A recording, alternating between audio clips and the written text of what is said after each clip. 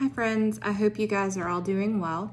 I just wanted to share this video with you that shows you how to make a mask for wind instruments for everyone except flute. And as soon as I figure out the best way to do that for flute, I will share that with you. So here's what you need to make one of these masks. You need a little pattern, or oops, it's upside down. You need a little pattern. Now what I did was I went on www.treasurie.com, Treasurie, and they have a PDF on there, and you can cut it out. And this is just for a face mask pattern, and it's just one side. It's super easy. I wanted to keep mine, so it's kind of grungy looking, but what I did was I put a couple pieces of paper together and then wrapped it up in packing tape to kind of make it a little more sturdy. But if I need to put a pin through it, I can still do that. So you need a pattern, fabric scissors, pins, an iron. It's very helpful. And you need some elastic. Now these, I believe you can get a whole roll, 100 yards on Amazon for, I think I paid total like $12, and that was free shipping. But you just type in face mask elastic or anything like that. So you need some of this. Walmart had some and I ran out because I made some face masks for my family. But they had them on a cardboard thing, so you can get them at Walmart. Walmart is pretty slim pickings right now on fabrics and things. But you can find a few things. Look for the clearance rack because you can find some fabrics there too, and it's much cheaper. Walmart also has, if you want to just buy in bulk, I'll show you. Walmart also has these little packs of 2-yard fabric in all different solid colors. And you can get those. They're $5 for 2 yards. They also have packs that are 4 yards, and you can get those. Those are $10. And it's a little cheaper. So the ones that I have right now that are not cut, I have this in light blue right now. I also have it in navy. I bought gray, I bought orange. So you can buy all different colors that way. And you also need a pen or pencil. I like to use a Sharpie because you end up not seeing it anyway, and it's easy to see. So the first thing I'm going to do is pick a fabric, and I'm going to use the first fabric on my stack over here. So I'm going to use this fabric, this like a lime green, and I'm going to open it up. And you want to have about 6 inches of, I do it about 7 inches. You want about 6 inches of fabric side to side, because that's how wide it is, but I cut it at 7 just to give myself a little breathing room. So if you have a ruler is good. Just to give you some perspective. Oh, I've got my pen underneath here. So I'm gonna cut it about here. So, and I'm gonna be making a few things out of this green, so I'm just gonna go ahead and cut all the way up on here so that I have plenty of room. Out of my fabric. You can make these out of pretty much any fabric you want to. Okay, the next thing that you want to do is, and I just have this old kitchen towel so that I don't like burn my table, but you want to make sure your iron is on. You don't have to steam it or anything, you just need a little bit. Now, what I do is I fold it so that I have 4 pieces. So when I look at it and I open it up, I've got 1, 2, 3, 4, and it goes much faster if you do that. If you have a pair of fabric scissors, it's easier to cut. So I smooth that out, and after I smooth it out, make sure you guys can see. Okay, and then I take my iron and I just flatten it out really good, because when it's in a package it tends to get all wrinkled. So iron it out, take your pattern, and then take your little Sharpie or whatever you choose to trace with, and it doesn't have to be perfect, it's just so that you can get an outline. All right, and then what I do is I take a couple pins, and just so it doesn't shift on me, I put a couple pins through all 4. So I'll probably do 3 pins here. Just so that when I go to cut my pattern out, it doesn't shift real bad. This fabric does that. Okay, I have my 3 pins. Now I'm gonna go ahead and cut, and I cut just inside the Sharpie line so that when I sew, I don't see any of the Sharpie. So I'm gonna go ahead and cut that. Put that over there, I'll use the rest of that later. And then you do have some scraps. It does make a little bit of scrap left over. I don't know if you're a quilter, I've taken up quilting, but you can sometimes use the scraps for edges or to fix binding or whatever. So you want to keep your scraps. I am not going to keep these though. So I'm going ahead and I'm cutting these out.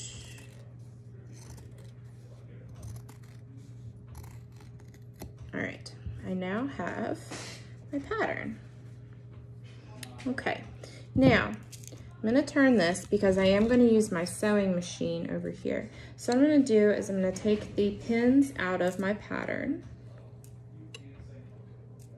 Okay, so I've taken my pins out of my pattern and I'm going to take 2 of the pieces, just 2. And you're going to sew along all the edges except the straight one. So I'm gonna sew everything here.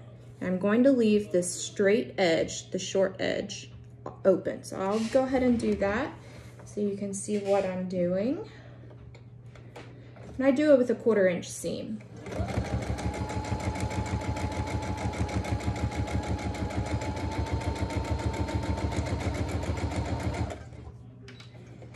Turn the fabric so we don't have to do multiple cuts.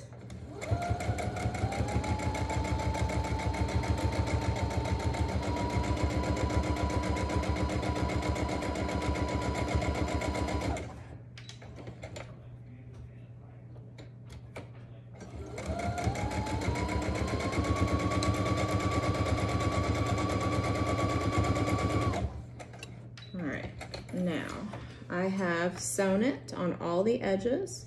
I'm just using white thread. If you have a different color thread that you want to use, that's fine too. I'm gonna go ahead and do the same thing to the other 2. Just 1 minute.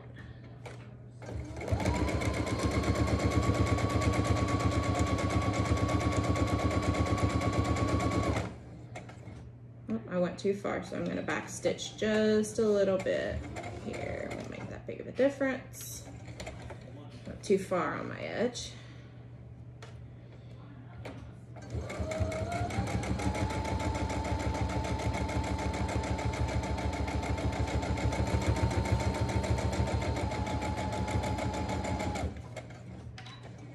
Turn your fabric one more time.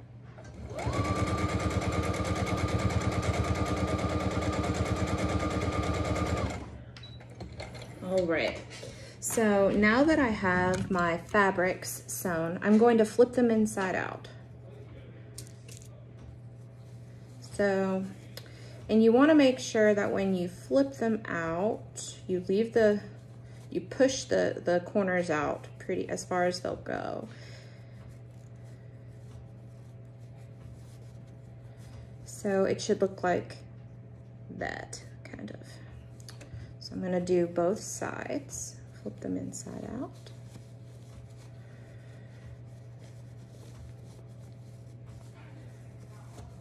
Flip the corners out. All right, now you have 2 of these. My suggestion to make your life easier is to iron them. So my iron is hot. I'm going to go ahead and iron them flat.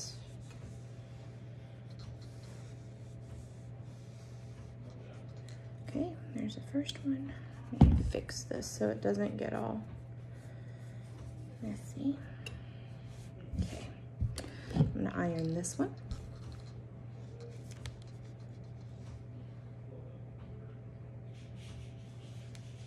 Okay, so now I have ironed them together. So what you want to do is you want to take the 2 curved edges and they go in toward the center of each other. But in order to make the opening for the mask itself, you're going to take about a 1/2 inch. Where's my ruler? Lost my ruler. Oh, here it is. So you're gonna take your ruler and you're going to cover them. And basically what I do is I just line up the 2 points together like that. And it actually should come out to about 1/2 inch to 3/4 inch. So there's my 3/4 inch. Now this is really important. You want to pin. This is where the pins come in handy. So you want to pin this because you're getting ready to sew it. So pin them so they don't come apart, but you don't want to pin them so that they get in the way of your corners. So make sure you kind of pin them toward the center. I put 2 pins in it when I do it. So I'm going to go ahead and do that. All right, now what you're going to do now is you're going to sew along the outer edges and leave the 2 at like the mouth part open. So I'm going to go ahead and do that. Here we go. Also 1/4 inch seam if you can.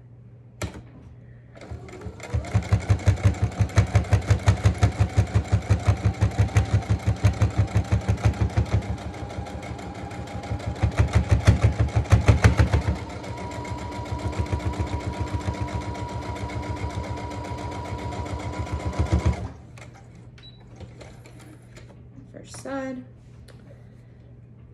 and second side.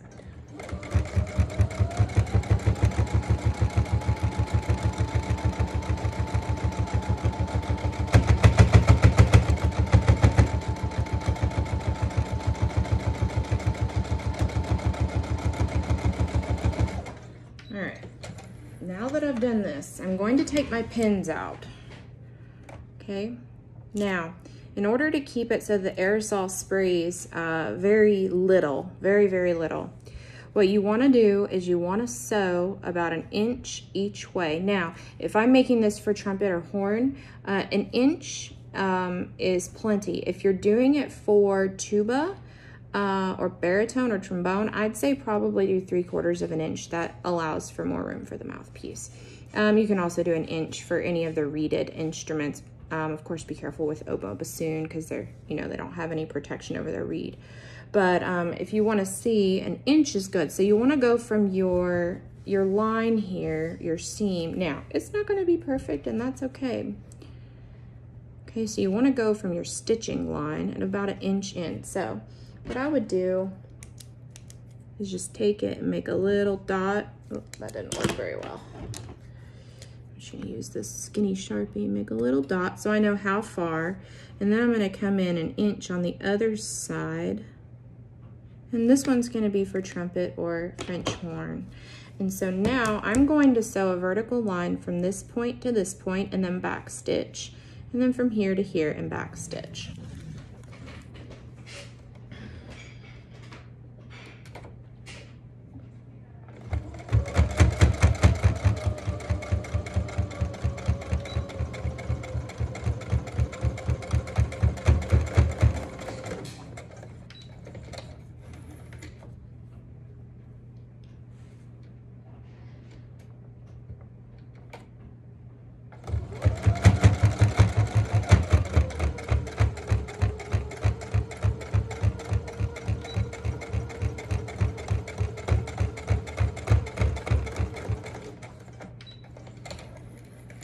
All right, so now you have your mask, and if you look at it, it will open just enough here in the center for a trumpet mouthpiece, and then the sides will, of course, surround it so that any aerosol spray that gets outside of the mouthpiece will be caught by the fabric.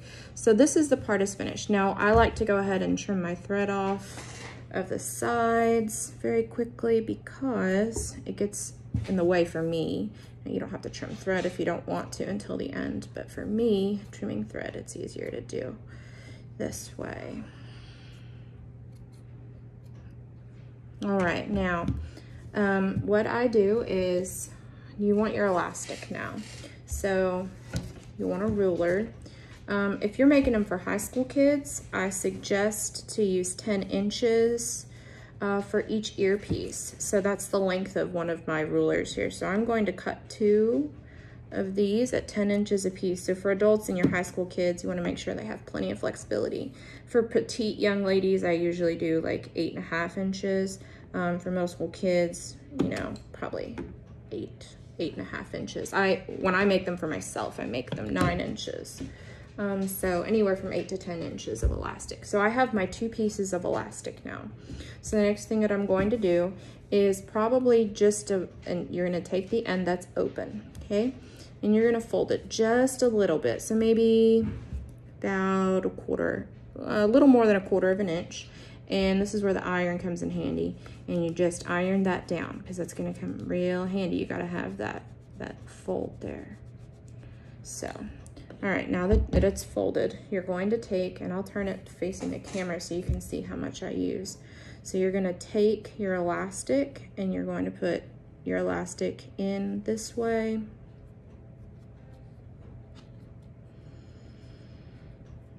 And in this way. And I usually leave about 1/3 of an inch-ish between the pieces. Now you're gonna fold it over and you're gonna fold it one more time. So now you have no fraying ends.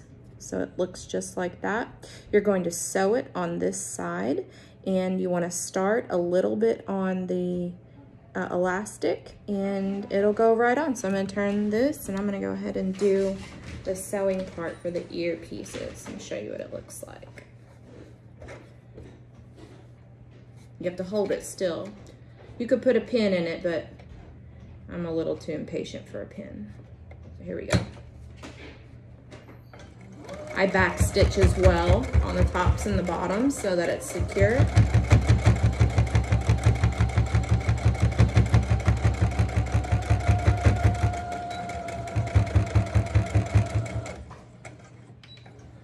All right, I'm gonna just trim that off and that one side is now finished. Make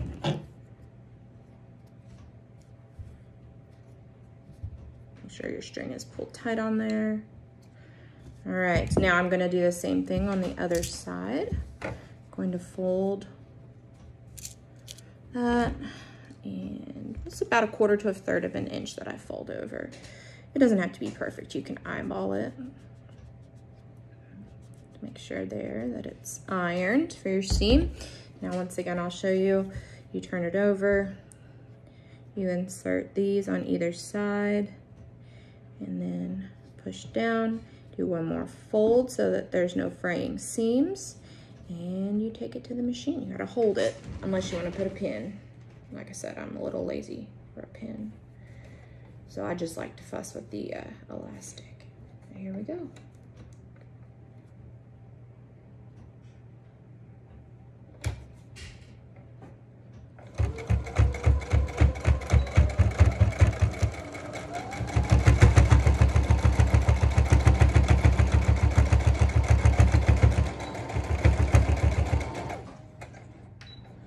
And you now have your mask complete, and you just trim the ends off, and the double stitch keeps it from coming undone. So now you have a mask with 2 ear pieces, and then the center piece is where that goes in. So I'm gonna put it on.